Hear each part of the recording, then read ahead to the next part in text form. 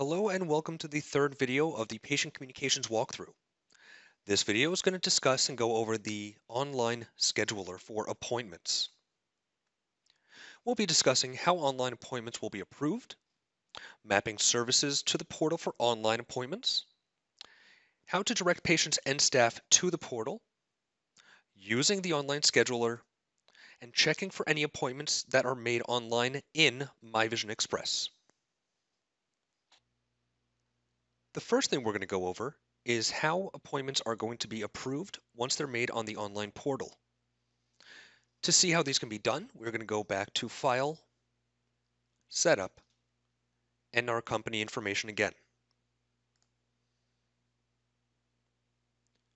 In here, we're going to go back to our System tab and the other settings on the right-hand side. From these options, we're going to scroll down to our portal. In here, we're going to have an option specifically for appointments. If we open the tree, it's going to show us that we have some different options that we can play with. We can set when the cancellation is going to occur, creation by new and existing patients, and if they're asking to reschedule. For all of these four options, you're going to be able to rather have them check it automatically, or it will have to be approved by a staff member in the office. All four of these will have the same option to have it done automatically or to wait for approval.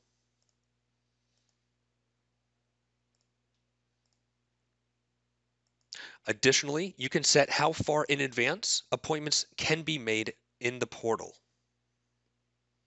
Once you've made your choices, go ahead and make sure that you save. Our next step is to say which appointments patients are going to be able to make online. To set this up, we are going to go to File, Inventory, and select our services. This is going to show the list of your existing inventory for your exam charges and services. And what we'll need to do is decide which ones you want patients to make an appointment for. For this example, we will set our contact lens exam for existing patients. So to open up the options, I can rather double click on the line or select it and hit the Modify button on the right. Once we have our Modify window open, we need to do two things specifically. First, you have to make sure that the box next to Online is selected. This is the only way it will be active in the portal. Next, we have a drop-down menu directly below this labeled Portal Appointment Type Mapping. This is going to give you a list of options. So what you want to do is try to find the closest related option to what you are going to be mapping. Since some of your services may have procedure codes or different codings in there, it may not necessarily be the best option for users to see. So what you have here are a list of what the patients will be reading. Any options that you've chosen in previous services are going to be highlighted in red. They are not going to be able to be used for more than one service. So we select our corresponding option. And once we've done so, we hit OK. Do this as many times as you need to allow for the patients to select multiple options for services. Once you get done, close the window. Once you have everything set up in MyVision Express, now you can start directing patients to the portal to either register, log in as an existing user, or schedule an appointment with or without logging in. To get there, we're going to go to the following sites. As a patient, they are going to need to go to my.mveportal.com/patients/ whatever your 4 or 5-digit account number is. From here, patients can request an appointment with the button at the bottom that says Schedule an Appointment. From here, you can go ahead and rather begin typing in the address if known, or just type in the zip code. You can then search, and you'll be able to select the location. Once you have the location, choose the selection button, which will begin a prompt asking if they've been to the office before. Once you've made your selection for either yes or no, it's going to say why they're coming in. This ties back to the mappings that we've done for our services inventory. Based on what you've selected there and mapped, you will then have the list here to choose from that list. We'll say, for this example, a contact lens follow-up. Your next option will be to rather select a doctor, or if you only have one, it will automatically default to that doctor. From here, the patient can select a good day. Let's go ahead and select Thursday, the 22nd of September. When we do so, based on the calendar options, it's going to show you what times are available. They can go ahead, select the corresponding time. When you scroll down, if they haven't logged in and registered, they can go ahead and start entering their information. Anything that is marked with a red star means that it is a required field. Everything else without it will be optional.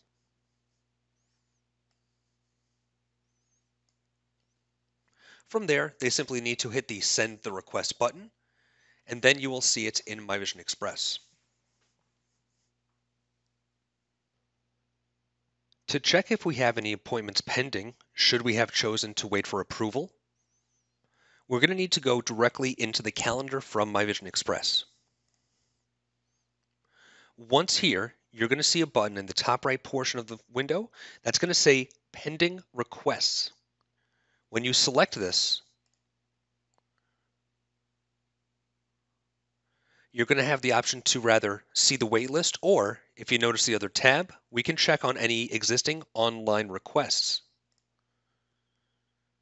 Should there be any pending, you're going to see the patient's name and the rest of the information as far as when they want the appointment to happen or when this was created. If you wish, you have the option to either approve or deny this request. Selecting approve will create the appointment in MyVision Express's calendar for you. If you deny it, it'll send a letter directly back to the patient with the email they have registered as, and it'll let them know that the appointment was denied, at which point the email can direct them to request a rescheduled appointment that better suits the office.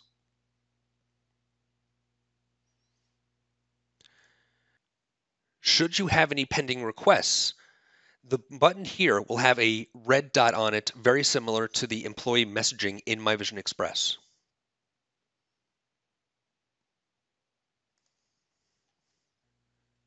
Your patients are only going to have one way to access the portal. However, as staff, users are going to have 3 different ways.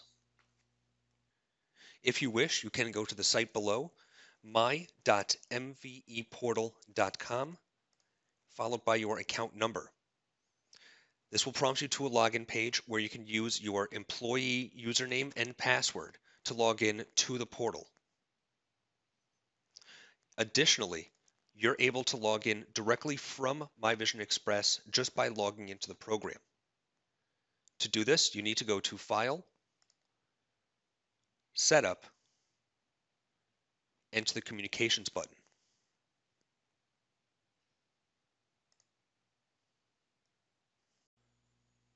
And last but not least, we can access the portal again as a website from Tools to Web Links down to Portal. Going here will open another instance of the website where you can enter your username and password as an employee and log into MyVision Express to view the portal here. Once you log into the portal, you will automatically be shown the dashboard. From here, you can take a look at some of the configuration options to customize your portal. Some notable ones for the scheduler are taking a look at the appointments. These are ones that have been scheduled already. Additionally, by going to the next option, we can change some of the settings that can be selected when you're in the services inventory. This is going to be the list that you will be able to choose from. From here, if you wish to add to that list, you can simply select New, give it a name,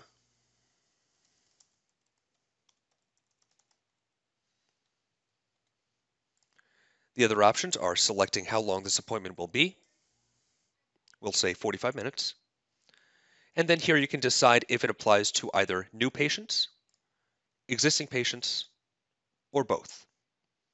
Additionally, if you do want this to be a selection, make sure that the active box is checked off.